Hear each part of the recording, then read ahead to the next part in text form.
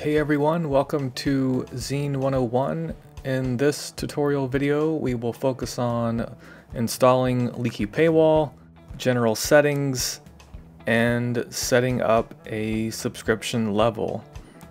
A few things to note: this tutorial assumes that you already have web hosting, you already have WordPress installed, and you already have a WordPress theme installed. Alright, so let's jump into this. First thing I'm going to focus on here is installing Leaky Paywall. You can find Leaky Paywall in WordPress, or you can install it directly from zine101.com. Go ahead and activate that. Now that we have Leaky Paywall activated, I'm gonna head over to Leaky Paywall and settings, and this is the first thing that we want to focus on. We have a login page, our subscription card page, our registration form, profile page, and a confirmation page. So what we need to do is make a page for each of these shortcodes to go. So I'm going to open up this in a new tab and start with the login page. So we'll just call this login, and then I will just copy this code, paste it here, and publish. Alright, the next one is the subscribe cards. Kind of the same routine here.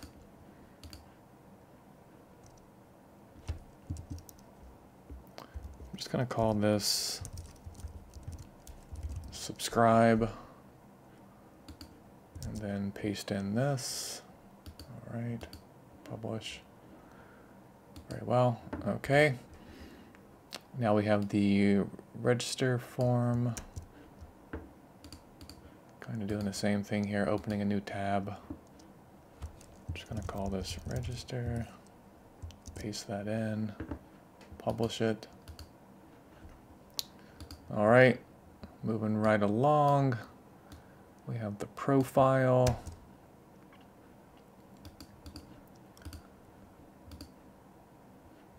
Just going to call this profile. All right, let's publish that. Very well, and then a confirmation page. So we need to go back, make one more page, and we will call this page confirmation. And this is the page where people will be redirected to when they subscribe. So you just want to put a message here. Thank you for subscribing to our publication. All right, you can make this as long as you want. I'm just going to publish it. All right. So now I am going to refresh so that these pages show up here. So let's go ahead and do that. All right. So now we just need to assign these pages. So login goes to login, subscribe goes to the subscription cards, register goes to register, profile goes to profile, and confirmation goes to confirmation. All right. So I'm going to go ahead and just save that. This is the subscriber login message. This will show up on articles that are behind your paywall, and it's asking your users to either subscribe or log in to read the rest of this content. Now, you'll want to customize this message to better suit what you're offering people. The upgrade message, this is what users will see if perhaps they're logged in and they have a free account, but the article they're trying to read is not included in their subscription. So this is asking them essentially to upgrade to a higher level. All right, or maybe their account has expired, or their credit card was denied, so now they're not able to actually read the articles when they're logged in. So you can customize this message as well. This is the CSS style. I'm going to leave this on default. We have user account creation, so we can actually remove the username field during registration and use the email address to generate that username. So I like this option. And then we have user account deletion. So this would allow users to actually delete their account from their profile page. So this is up to you if you want to allow customers to do so. All right, so I'm just going to save this up. And now I'm going to focus on subscriptions. All right. There's a number of things in here. Let's start with the limited article cookie expiration date. I'm going to set this to 30 days.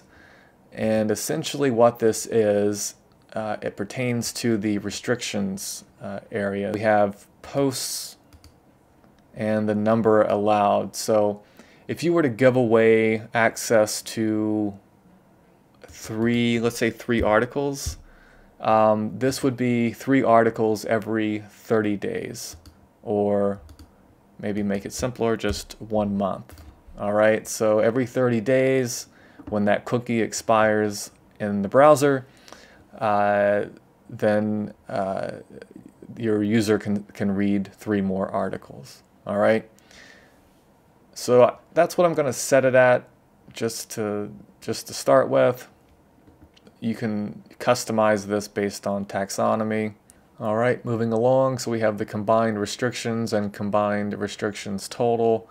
All right, so moving along here to the combined restrictions and the combined restrictions total allowed. So essentially this is a single value for the total number allowed regardless of content type or taxonomy.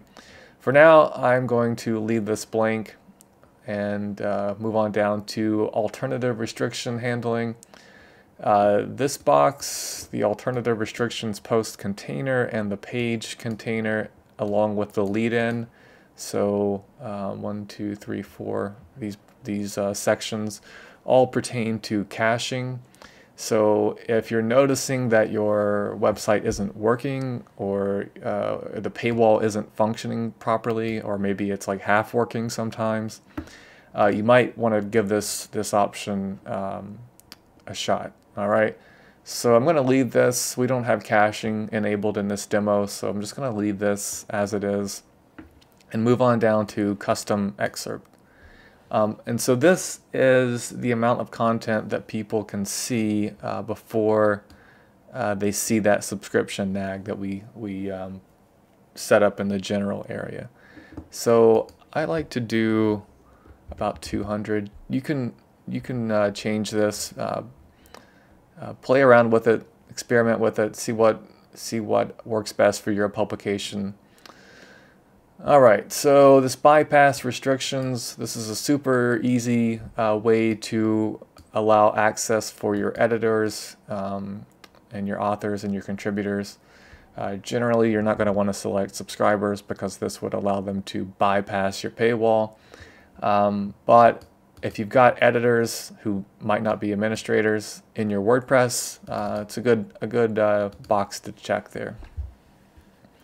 All right, so moving along here, we have the subscription levels, and this is essentially the plans that people will sign up for on your website. So I'm going to leave this as digital access. The subscribe card description, so this will show up in the subscription card page. So I'm just going to give a little description. So unlimited access to all of our premium content. So obviously this will vary based on what you plan to offer in this this plan. The registration form, so you can also add additional information about this plan once they're into the checkout process. This allows you to hide the subscribe card, so maybe you don't want this plan to show up when people are on your subscribe card page.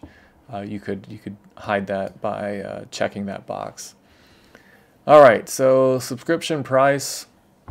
So when you're first starting out, depending on what your goal is, a good way to start out is to just offer a free subscription.